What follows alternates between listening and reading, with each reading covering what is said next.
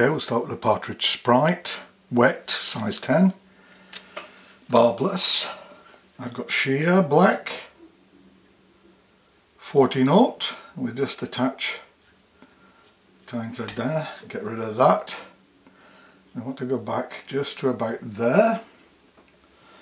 And we need some black dyed pheasant tail. This is the pheasant tail black. Take a little bunch for the tail.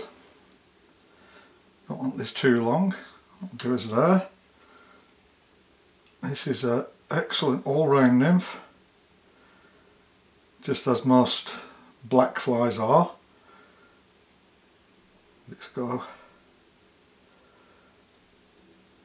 That will do us very nicely there.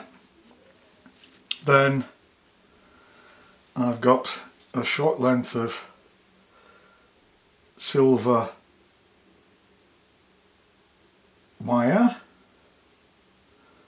Just tuck that in at the tail. And we go.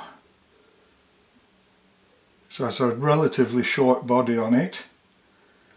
We go to there and we'll just get those gathered. There we are. Fold these back.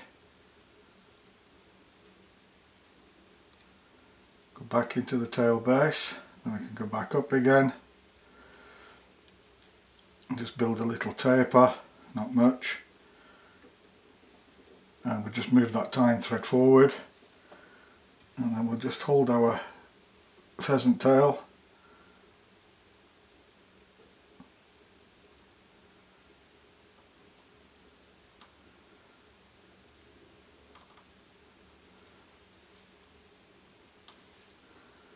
rewind that,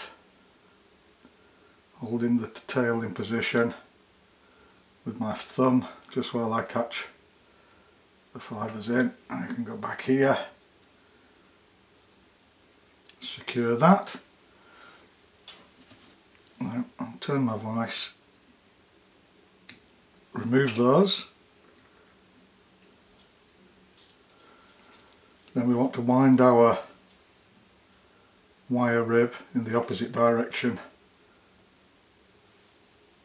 of the pheasant tail. 5 or 6 turns.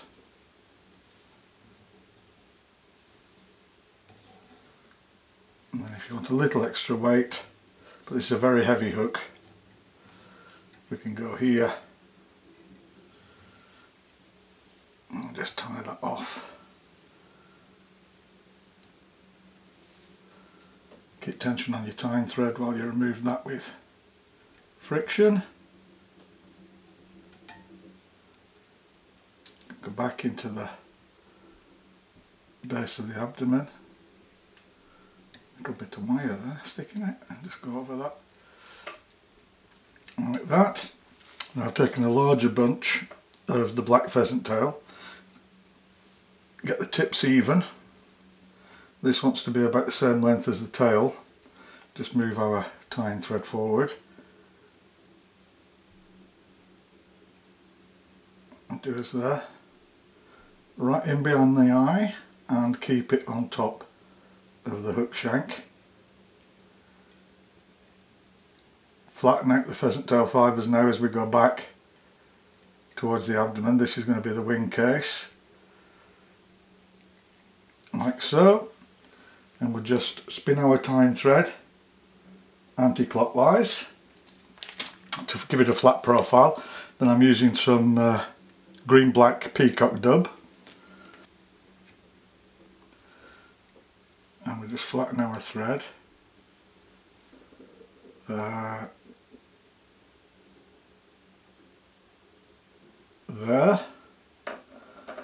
open that up,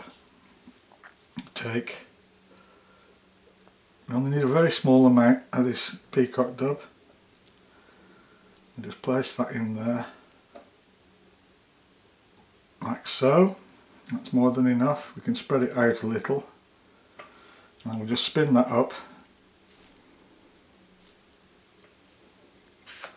We take a little longer scissors and we just trim off the longest fibres from the dubbing. We don't want it too long.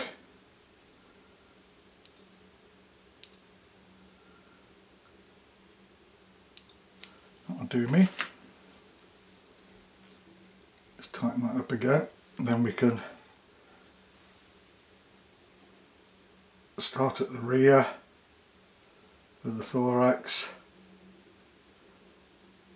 work our way forward. Perfect. Just turn my vise that way, and we'll split these pheasant tail legs half and half, approximately each side, and we push these down, back and down, like so. Then we can come in and just make a few turns there to hold them in position for the legs. Lovely. And then we take our wing case. It's good to use a little comb here just to make the fibres parallel. That'll do me. So I want to pull the fibres from the thorax back, and we'll just tack that in.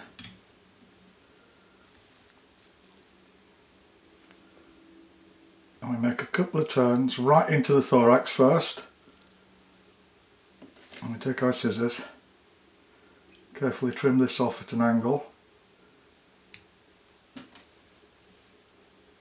and we start at the hook eye so our thread doesn't slip, and we work our way up over, forming a nice neat head. And we finish her.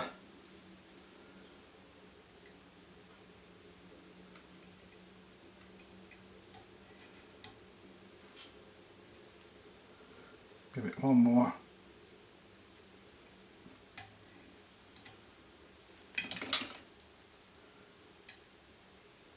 Remove the tying thread, varnish the head, and that's the finished pheasant tail black. If you enjoy the videos, please like, share, subscribe, and thanks for watching.